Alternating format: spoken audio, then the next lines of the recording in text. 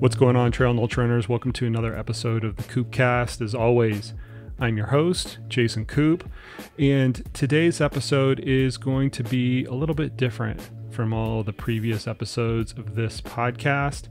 Normally, I get on the mic here and I tell you great folks all about training and nutrition and physiology, and we bring on experts in those areas, and we discuss topics that are intended to provide you with a little bit of information in order to maximize your ultra running performance. But with the state of unrest that's going on in the United States right now, particularly in regards to race relations, a lot of that training advice is, quite frankly, not the top of everybody's priority list, nor should it be. And so on this episode of the podcast, I brought on Joe Gray. And Joe, I could bring on as a prolific trail runner in his own right. He is one of the most successful trail runners on the face of the planet right now, make no doubt about it. But the reason I wanted to bring Joe on the podcast is, one, he's a fantastic human being. He is African American, and he penned this incredibly poignant piece in Trailrunner magazine this week, and I'll link to that in the show notes, but he basically called himself out. He called himself a coward, and he said, I am putting my foot down, and I am going to stay silent no longer. And it really touched me because it was incredibly personal, and Joe was humble enough to admit some of the mistakes that he made in the past. And so I wanted to bring Joe on the podcast to get his personal perspective on the state of the world today, what he is doing personally to take a stand for race relations in this country, and what he hopes the future can actually look like. Make no doubt about it, I am not an expert in this area. I grew up in a white middle-class family in suburban Dallas, and although I had a lot of diversity growing up in that area, I cannot claim to have ever been racially targeted. Any of these runs that I do at super early times in the morning, nobody's ever really looked at me sideways for running around my neighborhood with a headlamp on at 3 a.m. or anything like that. I have no idea what it's like to be a person of color in this country. But that's not going to stop me from understanding, and I hope that doesn't stop other trail runners from understanding as well. And so I want to give Joe the floor. This is his story to tell. It's his to own. And I hope we all take a little bit of a pause out of our busy lives that we're leading day to day, and we listen to Joe and other people like Joe and try to have some empathy and perspective on how they see the world. So without any further ado, here's my conversation with Joe Gray. I mean, I appreciate you coming on first, and I appreciate your honesty, particularly in light of what's going on in the country right now, and also in light of this this op-ed that you wrote in Trailrunner magazine that I think is getting a lot of attention. But before we dive into that, I want to know, like, what have the last several days been like for you? I guess it's a little bit draining and depressing, I guess you could say, upsetting. You know, like it's almost like it's really shocking just to see that we are still dealing with, issues that, I would have thought we would have been over, a long time ago. So, I guess another word we can throw in there is just frustrated, just, like, wow, we're still dealing with this. And it makes me especially sad because, I'm a parent now, and I'm like, I was hoping that, my children wouldn't know what racism is, they wouldn't understand it. But now I feel like we're still so very much stuck under this cloud of racism that the next generation is going to very well understand it. And the fact of the matter is there's a lot of people who still hold racist ideology and promote it. And so we know that the next generation of kids will also hold these same views and keep pushing that forward, that same agenda. And so, it's frustrating as a parent and as an American citizen as well. So. And are you frustrated at any particular person or any particular action, or is it just the whole weight and enormity of everything that you've experienced through your entire life that leads you to that emotion? I mean, yeah, it's definitely a lot of my personal experiences that I've had. You know, the media, they're focusing on it now. I think people, being that we're in a pandemic and people are home, we've been quarantined, people are looking at data and research, and they're seeing things that they maybe never saw before. They're seeing, news and watching TV and seeing things that they maybe never thought was real, or they never experienced. And now they're seeing a lot of other experiences, and they're seeing people that look like them standing in protests and for equality, and and standing up against the injustices towards people of color in our country. So yeah, I mean, if you say, am I mad at anything in one thing in particular? Not really. I'm really mad at the system and the fact that, I am mad at, I guess there are individual entities, such as, I have a big problem with Fox News. I feel like, they're very biased, for one, and they're biased, like, just all the way to the other side. I understand, that they want to support their party, and I get that, but sometimes what you see on the show comes off as very anti-Black. And so if there is, one place, like an individual entity, it's news outlets like that, because then people who also share those same views, or maybe people who are uneducated and don't understand what they're watching, will grab those same sound bites and just run with them without researching it. They'll hear there's a lot of unfounded things said on that show, or there's a lot of data given skewed, and, we can get into that later. But, for example, talking about police brutality and police deaths or police killings against citizens, and saying, oh, white people have died more than Black people.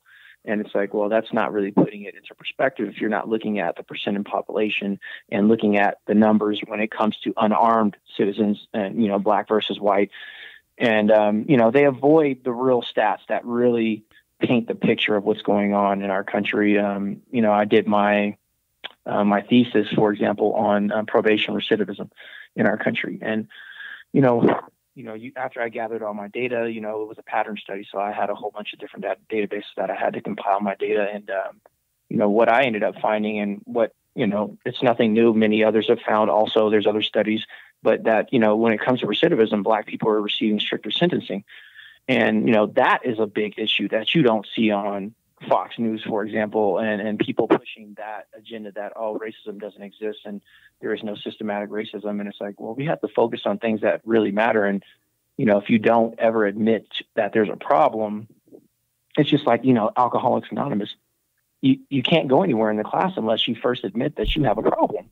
And it's like, yeah, we can't go forward because we have so many people that deny that this exists, that it's an issue. And so, yeah, I mean, there's definitely some outlets that I have a problem with, because then it creates people that, spewing that same, the same thoughts on social media. And so, and people that you don't know who maybe say it towards you and direct it towards you. So, it's disheartening, and it's very anti-American, to be honest. I think we can all look at the current situation across the country right now, and we can all be, upset and frustrated and have have the same emotions that you've just described. But unless you've actually had to experience a lot of what African Americans in this country have had to experience, it's really honestly like difficult to conceptualize. I mean, your analogy with Alcoholics Anonymous is I actually think a great one on a lot of different levels, because unless you've been affected personally by substance abuse or alcoholism, it's really hard to relate to that particular disease. But as you mentioned, like this has been going on for a long time, since the slave trade, right? Since the transatlantic slave trade, long time. Right, you've experienced even before that, even before that, and you've experienced racism personally. But what I want to know is what in particular about the current state of affairs for you has kind of flipped the switch? Because you've spoken out before on diversity, and trail running does have a diversity problem. Let's get that out of the way right now. You've spoken out on that before, and you and I have talked about that before. You've written articles about it before. But this is a different tone. This is a much different tone. Like, this is, hey, I want to make this better. You're like, hey, I want to make this better. I want to make this diversity problem better. Now you're kind of like, F all this. What is it that's kind of flipped that switch for you? Not that it's F all this. Like, the diversity issue is definitely something I still very much care about, and Project Inspire Diversity is definitely something, once we can have normal distancing with people, it's definitely something that I plan to keep pushing forward with. But this particular last few months, what's very different for us is that, I think there was this aspect that we didn't realize, and by we, I'm not talking about people of color, I'm talking about the country and people around the world, that technology, the lack of technology in the past for situations like Emmett Till, for example, right? He didn't have a cell phone to help him in a situation. And we saw the outcome of that. And there's been plenty of cases that we can talk about, and I don't want to waste your time, but there's plenty of cases where technology wasn't around. So it was my word as a black person versus your word as a white person in a judicial system that is very much biased and discriminative. So the last few cases that we've been seeing, that have been on the media, like the Arbery situation, right? It touches home because there's a lot of black people who do go run. And we saw in that situation that, some random dude could just come up to you and say, hey, I think you were doing something wrong, confront you, and they won't immediately be arrested. And if there was no cell phone footage, they probably would still be free. And they probably would have things to say like, oh, he did this or he did that, and that's why this happened. A lie could have been made up. So black people don't feel safe now. And I think we saw the situation with the Amy Cooper and Mr. Cooper in Central Park. We saw the fact that, she called the police, and it was almost like a whistleblow, like, hey, like a dog whistle. Hey, this African-American man here is bothering me. And, knowing that those words would draw the police to come and approach that situation very differently than if she had just said, there's a guy here, giving me a problem. So it was almost like she knew that had power. And so these situations, right, they've been caught on tape, and, people of color all across the country are like, man, this is a problem that has existed for a while. And there's been a lot of people who are probably innocent because the only reason they are serving time, or the only reason they lost their lives, is because there was no proof, or they lost their life and there was no justice, is because there was no proof around. And that's scary to think that, man, if I don't have a cell phone, or, if someone's not capturing what's going on with me, I could lose my life, or I could, go to jail. I could be accused of something or sentenced based on something I did not do. And I think this time for me, it's really it's daunting, because now I see myself as not safe in my own country. And I didn't realize how much of it, how much that impacted our country until, the last few weeks, just thinking about it. So, it's frustrating. Joe, that last piece really saddens me a lot, because you and I, we live in the same area. We run on the exact same trails, albeit you're running them a lot faster than I am. But we run through the same neighborhoods, the same trails and things like that. And I was mentioning to you the other day that I not once ever in my entire running history here in Colorado Springs, and I've lived here for 20 years now, and I've been a runner for over 30 years now, I've never not once felt unsafe about my surroundings. And that's despite me running at really weird hours of the morning, behind people's houses, on trail, off trail, urban area, back country. I never, nothing like that has ever even crossed my mind. And I bet a lot of the people listening to this podcast has crossed their mind as well. Is that the reality for you at certain points, that not only when you run here in Colorado Springs, but you also travel around the world running? Are there times where you have to do a double take and go, man, I don't know if this is the best time of day to be running, or I better make sure that this situation that I'm in the light, that I'm running with a partner or something like that? Is that the reality for you? To some extent, yeah. I mean, I feel like, and the one advantage, or I'll even say it's a privilege, right? And being in Colorado Springs is that people are very aware of athletics. And so when they see a Black person running, even at night, it's not weird to them, right? They're like, oh, he's probably just a runner, I hope, and I think, I don't know this for a fact. I'm just assuming that that's probably how people think you're Black or white. But there have been times where I've been in other states where I've ran at night and police have, come in and stop me. I'm doing laps in a town that had, I used to work in an area that was, it's a nice upper class area. And I had a job there where I was working at night, and I would go running at night after I got done with work sometimes. And there were a couple times where I was stopped by the cops and they were like, hey, what's going on? They asked me what I'm doing. And it's like, clearly I'm in running shoes and running clothes. What do you think I'm doing? Let me get back to it. Why are you stopping me to ask me what I'm doing? And, I didn't think much of it back then. But now, that all this stuff is coming up, I look back on some of the situations in my past and I'm like, that's interesting. Do you remember the first time you were racially profiled while out running?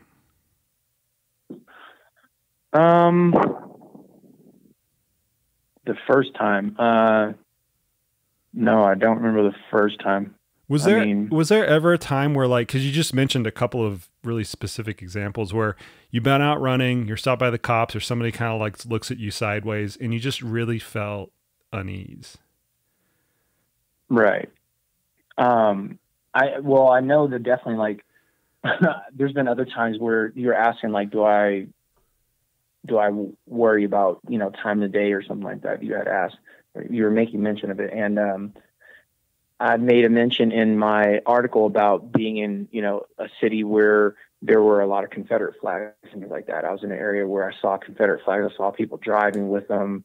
And for sure, I meant to run that evening when I got in. And I was like, yeah, I'm not doing that. I'm not here.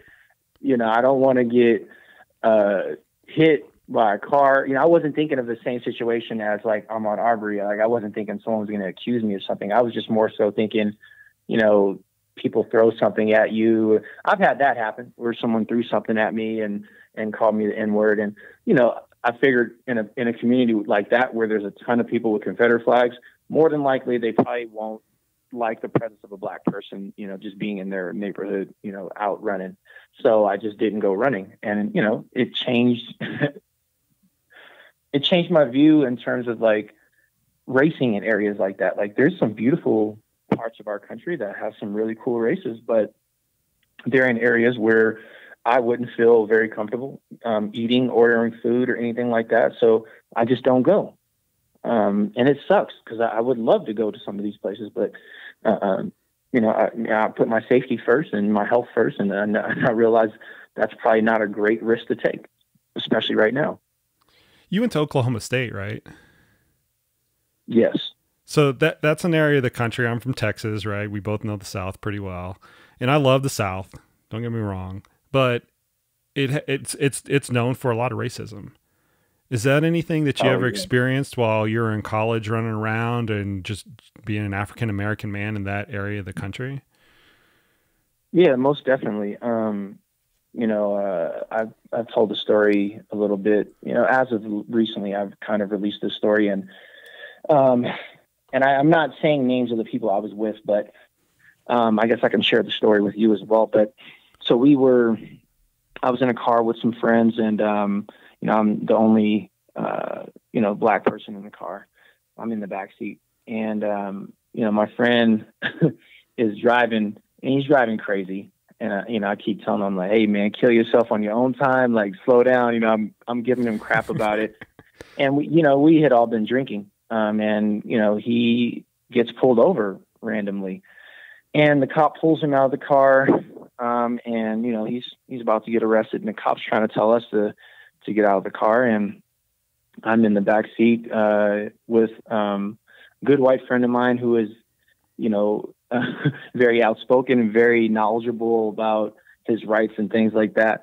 So he tells me, don't get out of the car. He's like, don't listen to the cop. He's like, I know my rights. We are buckled up, and the cop's going ballistic. And, it was kind of one of those moments where, I speak on my past dealings with police and how I was raised to handle, situations with the police. And so it was very uncomfortable for me. I'm looking at my friend like, he told us to get out of the car, man. I'm getting out of the car.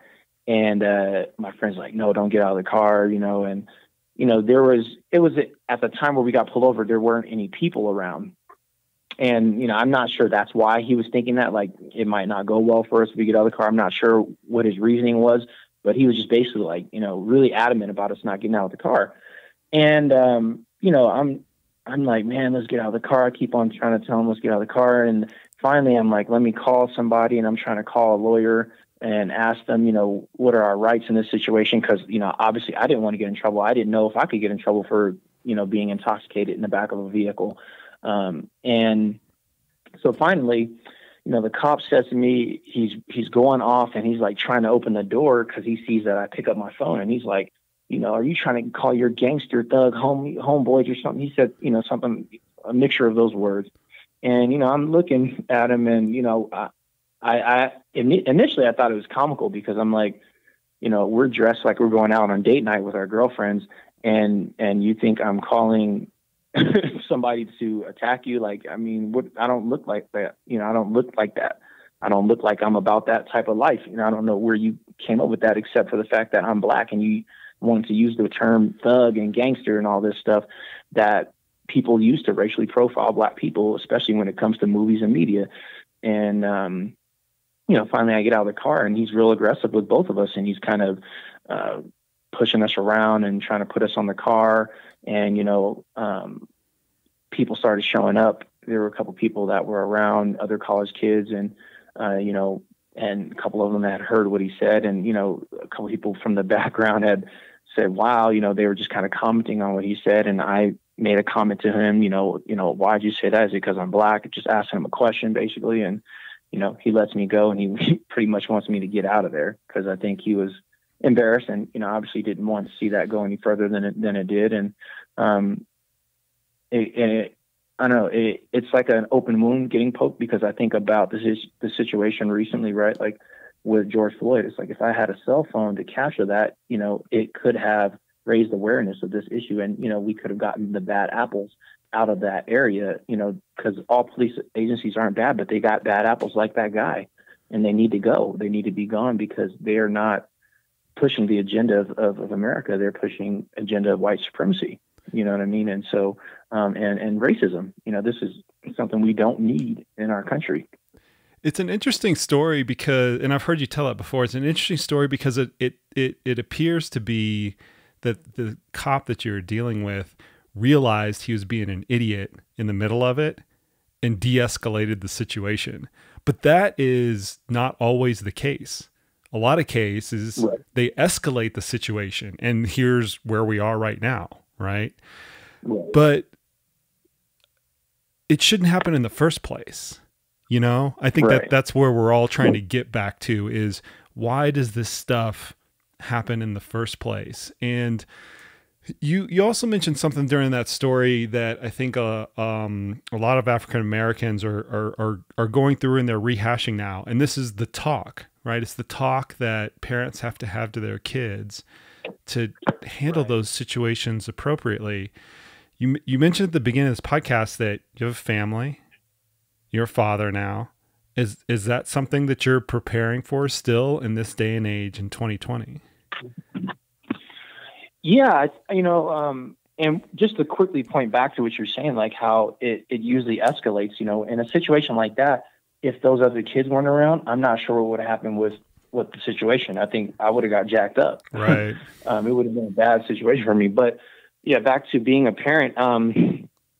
I don't want to raise my children with the notion or even the understanding that they'll be racially profiled. I want them to just understand that you need to be respectful when the police are around.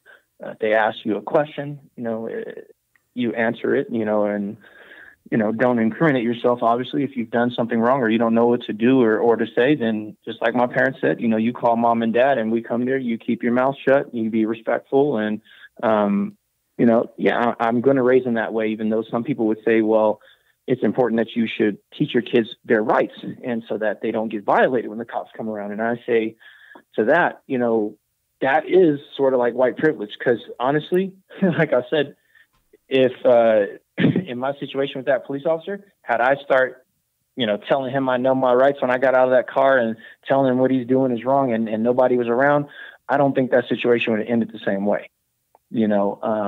So it is a privilege, and it's a privilege that I don't want my kids to think exists for them. I want them to understand from a neutral perspective, be respectful to the police.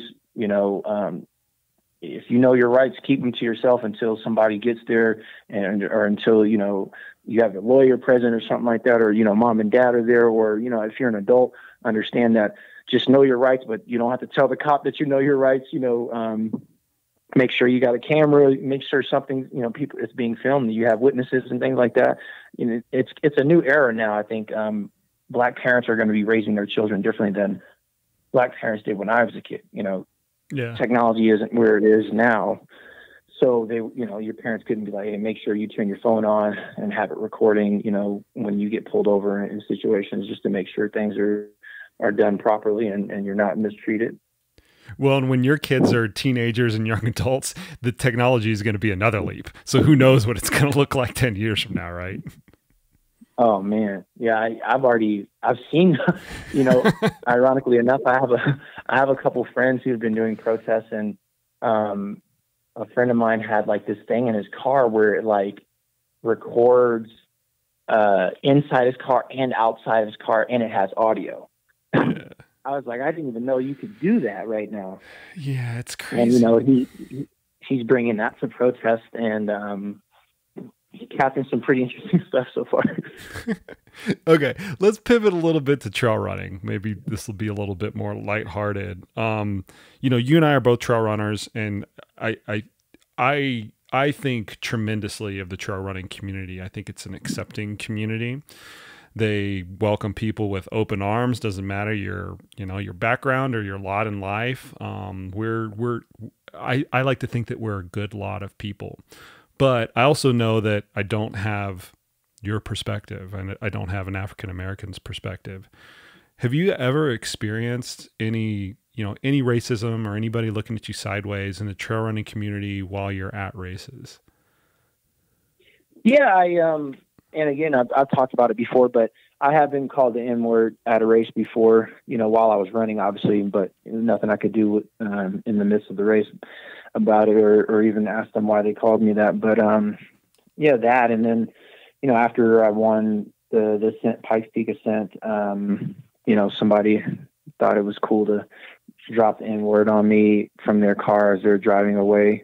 So yeah, definitely, and those are just like two small examples, but there's been a couple, and, but I do agree with a lot of what you say is that, trail runners to a big extent are very supportive of equality. You do meet a lot of trail runners who like care about equality. They do, like, you look at even, the issue with the George Floyd situation. A lot of trail runners stood up against what happened there and are promoting Black Lives Matter in our country. And that's beautiful to see. So I do think the trail running world, for the most part, is very inclusive and supportive. I would agree with that sentiment as well. Do you find any aspects of like this new position that you're taking difficult as a professional? Because I know a lot of sponsored athletes that are in the spotlight. They're trying to earn a living via a combination of their race results and their social presence, right? Their media presence and things like that. And a lot of times that leads athletes to kind of walk on eggshells with very sensitive issues because they don't want to rock the boat. They don't want to seem controversial because they feel that it's going to impact their ability to obtain sponsorships and maybe kind of like ruffle the feathers with their current sponsors. Is that part of like, and has that been any part of your calculus in the past? Yeah, definitely. There have been a lot of times where I experienced an issue with racism, and I knew that being sponsored by certain brands or knowing certain people within that had some power over my contract, that I knew their views didn't link up with mine. So I knew that, okay, this is something I can't talk about. I can't even have an opinion about it.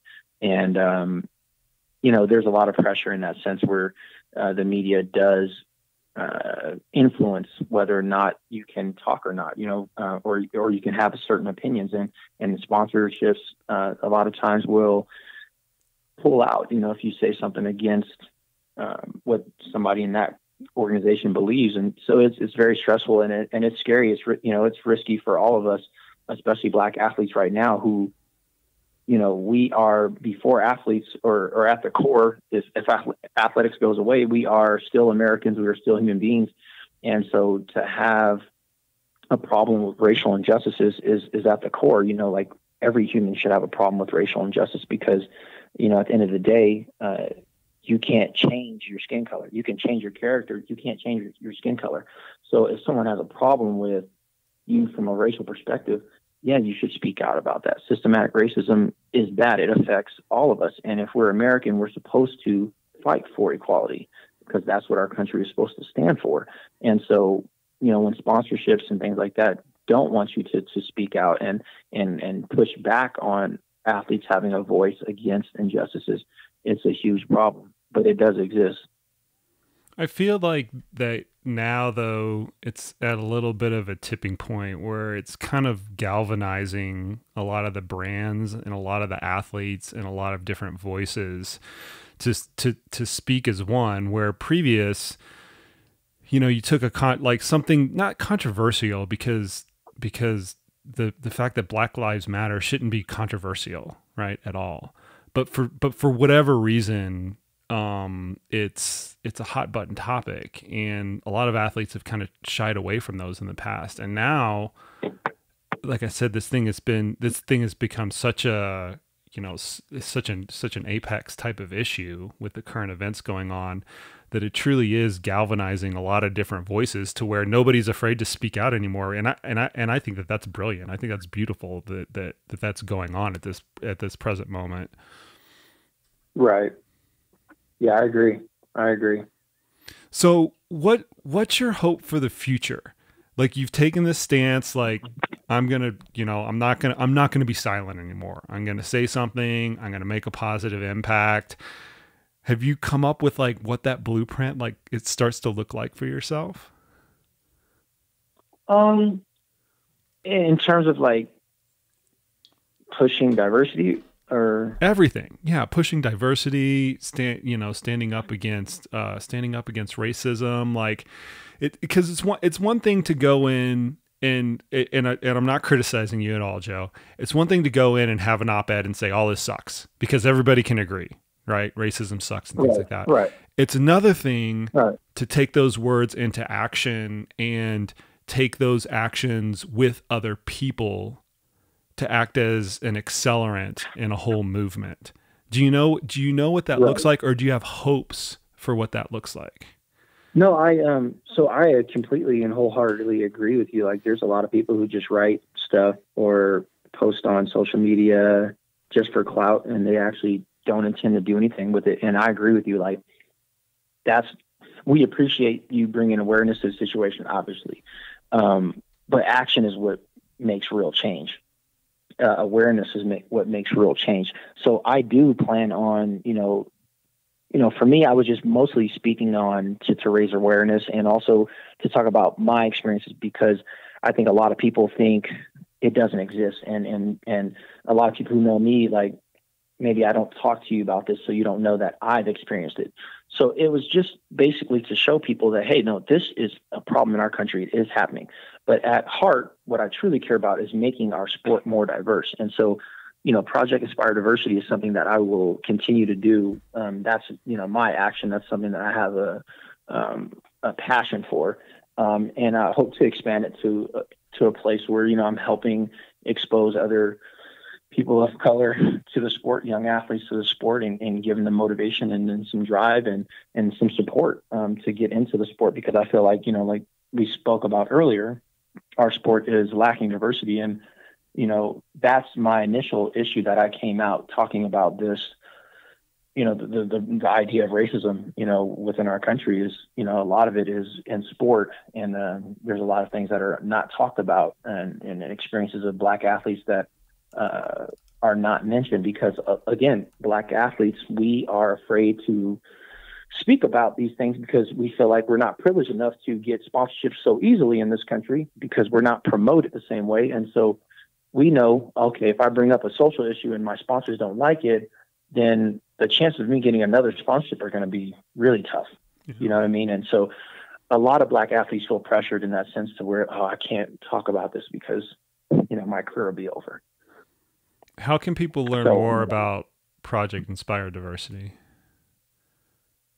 I mean, I guess I've written a couple posts about it, but also I have talked about it a lot of times. So, I mean, they can check my social media out. They can see the video that I did with Hoka about it.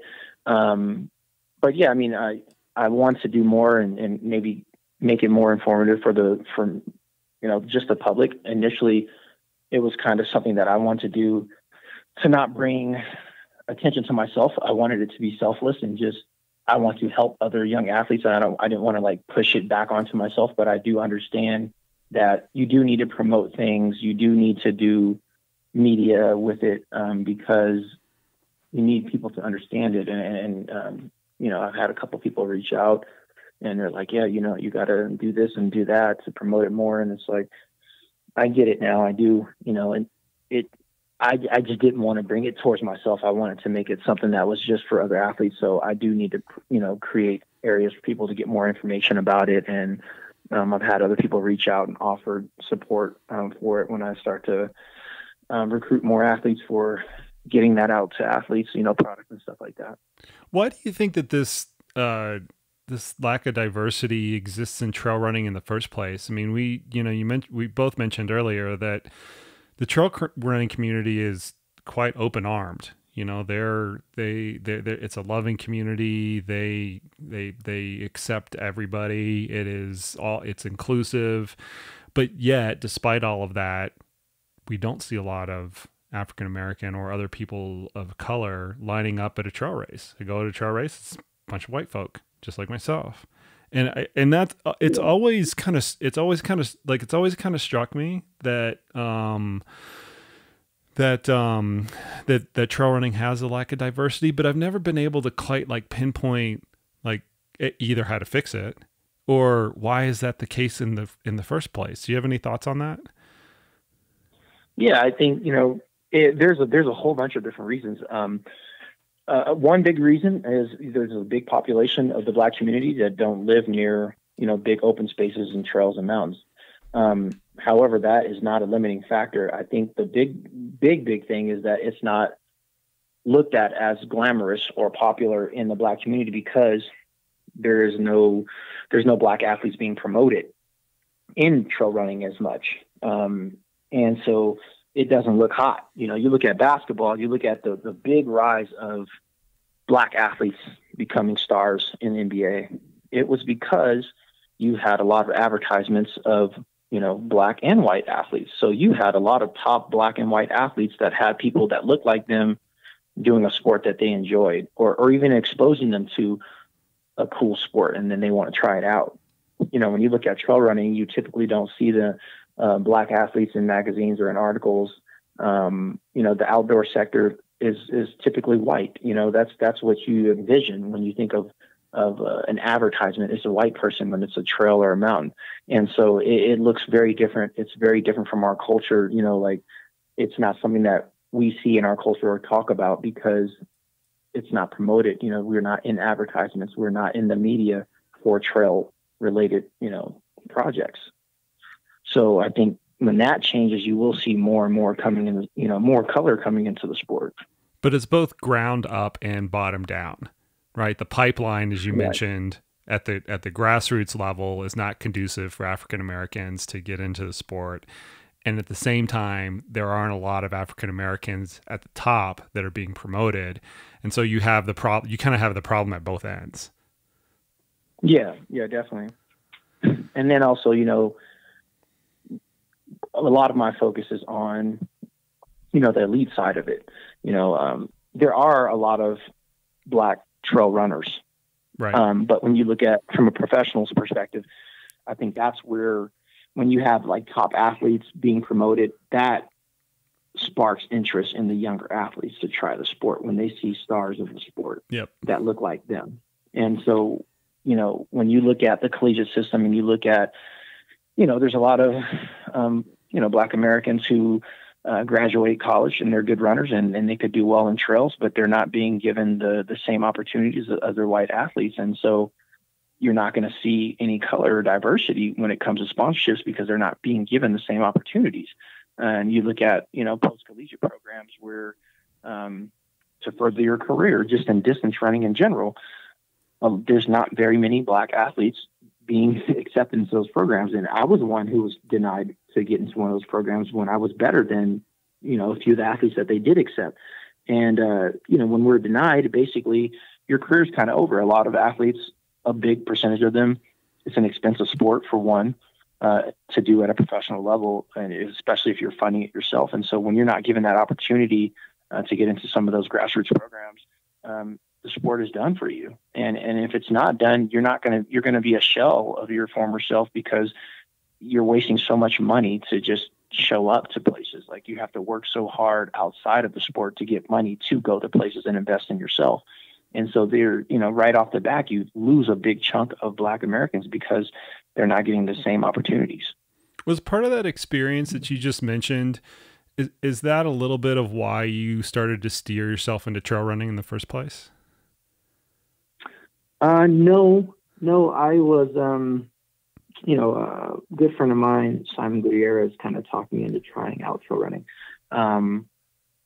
So, I can't say that was the reason for me. I just did it because I like trails.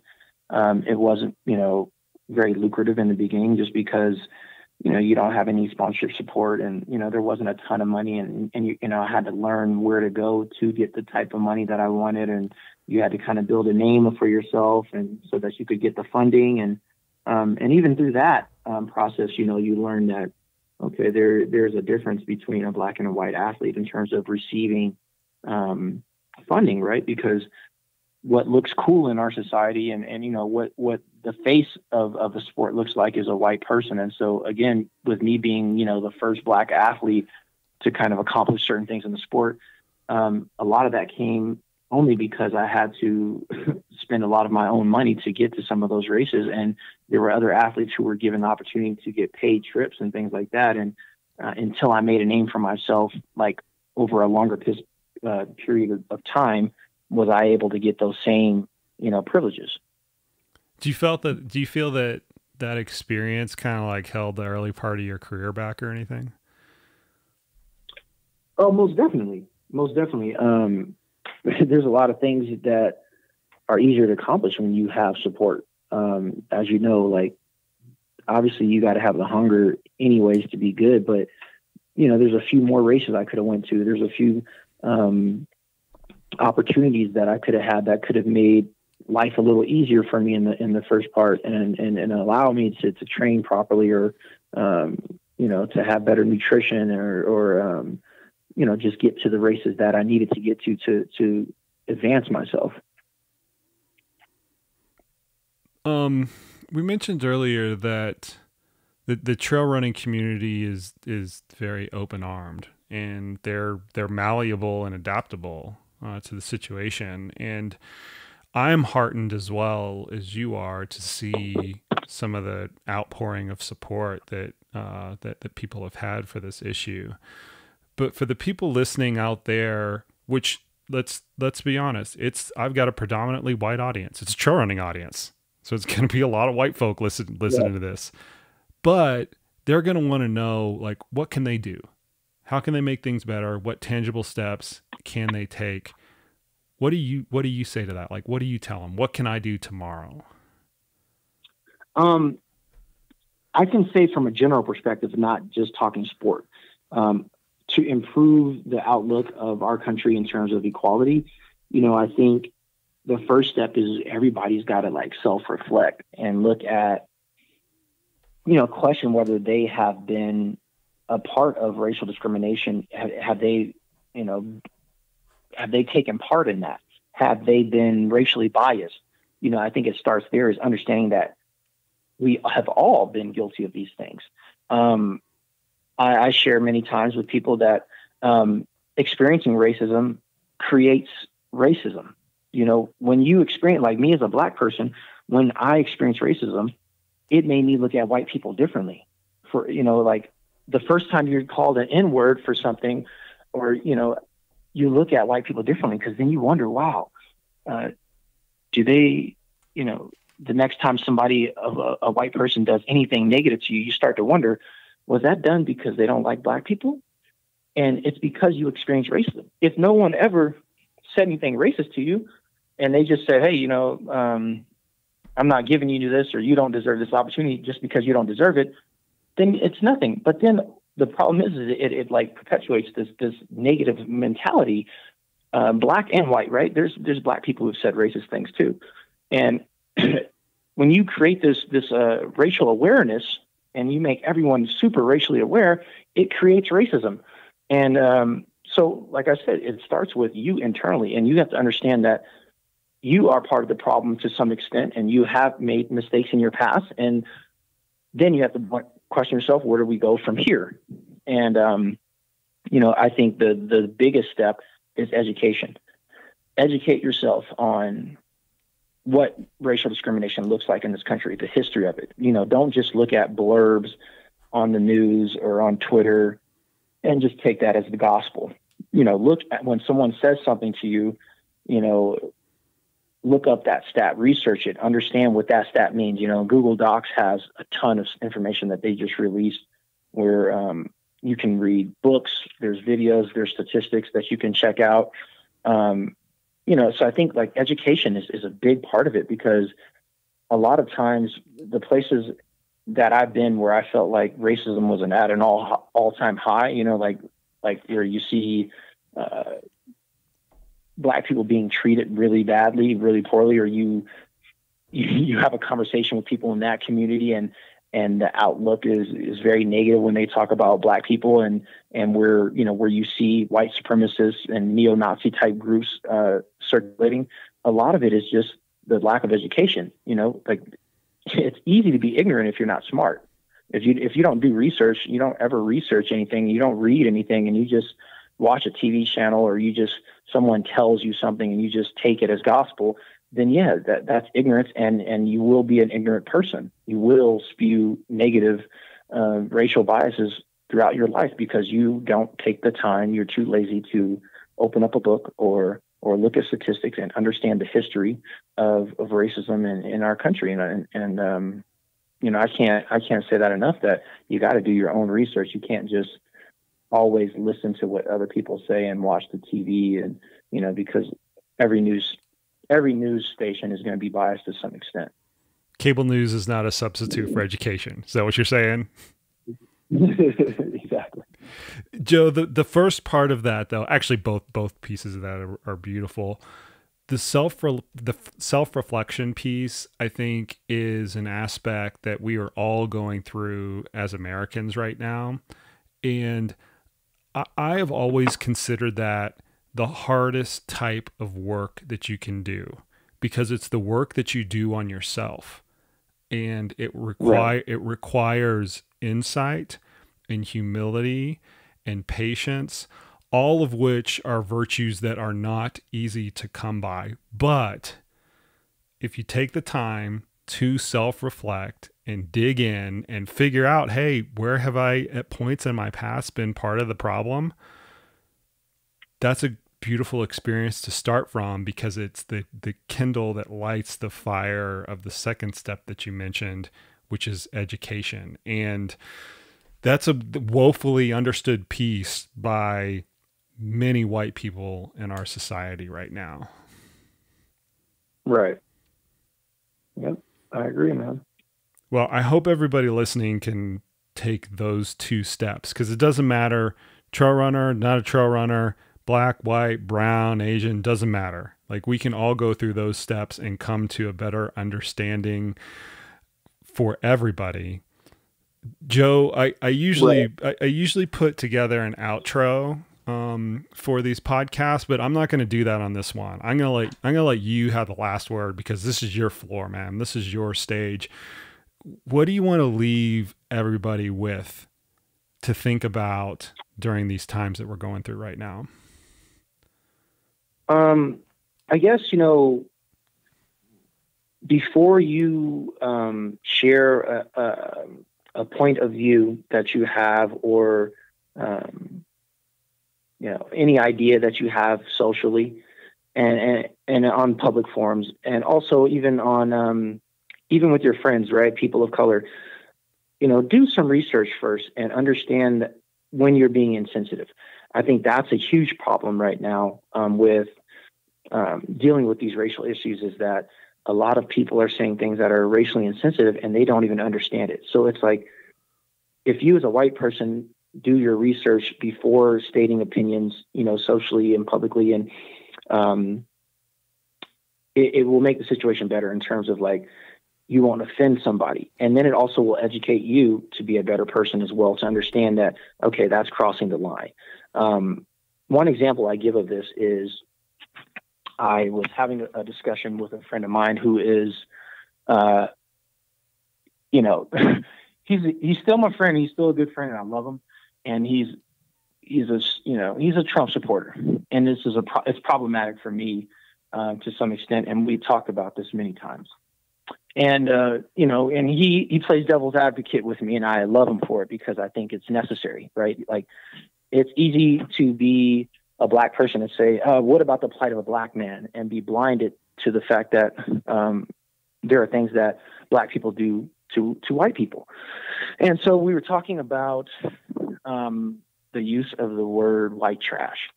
And what happened was, I used the word, and, he's explaining to me how, that could be offensive to a white person. And I hadn't thought about it, and I educated myself. I said, what does that mean? And honestly, it is, it's one of those things, like, when a black person is asked, can a white person use the N-word? And you say no. And they're like, well, why do you call yourselves that? And it's like, well, because we're black and we understand that term, and we're using it as a term of endearment to some extent, because we took the word and changed it from what we were called. And now we use that word as a form of endearment, in a sense. And the same when I look at that word of white trash, right? I look up that word and I say, well, it doesn't quite have the same negative history as the N-word, but it could be offensive. And I said, you know what? I'm going to learn from that and understand that it's not okay to refer to anybody as that, even if you might feel that way. And just to understand that, like, from my perspective, that, hey, I'm wrong, to understand that, that word should not be used to explain people, white people. And I think the same thing goes with, like I said, right now, right? You have to self-reflect and educate yourself and understand how not to be, disrespectful and insensitive in a time like this. There's a lot of people who just go out and say, the Kaepernick situation, I brought this up many times. There's people who go and say, he's disrespecting the flag. He's disrespecting the anthem. And it's like, you're trying to blur the lines here. And when you say that, it makes me wonder how I start to look at you differently. I start to wonder if you're racist, because it's been said many, many times, if you just did a little bit of research, that that's not what this is about. he's protesting, he's kneeling in a peaceful protest. And when people don't acknowledge that, it's like, part of me is like, okay, maybe they don't know. They're just ignorant. They don't know, and they haven't educated themselves. But then the fact of the matter is, I don't know if you're that person or are you the person who knows why he's doing it, but you say it anyway because you're pushing your agenda, which would be anti-Black in the eyes of many Black people, and it's insensitive. And so, again, back to what I said, is just, I kind of went off on a tangent, but you got to educate yourself and make sure that, you're treating each other how you want to be treated, despite what color people are. Treat people fairly in life. And, I think those things are real important, especially right now, is that we're not respecting one another, Black or white, white on white, Black on Black. We don't value life like we should. Life is a gift, and we should value that for our fellow human beings. And, it just boils down to that. Well, Joe, I value your take on all of this, and I can't tell you how much I appreciate you coming on. I know that it's been a whirlwind for you personally over the course of the last several days. You've done a lot of media, you've done a lot of writing, and I would imagine a lot of soul searching. And I hope people out there listening do a lot of soul searching as well, because this is a turning point in our times right now, and we can either turn for the better or we can turn for the worse. And if we listen to people like yourself, Joe, and kind of learn from those experiences, I think we're gonna turn for the better. So thank you for your humility, and thank you for your honesty in all of this. And I always got your back, man. Anytime you want to come back on the podcast and rant about anything, you have the floor. I appreciate that, man. Thank you so much.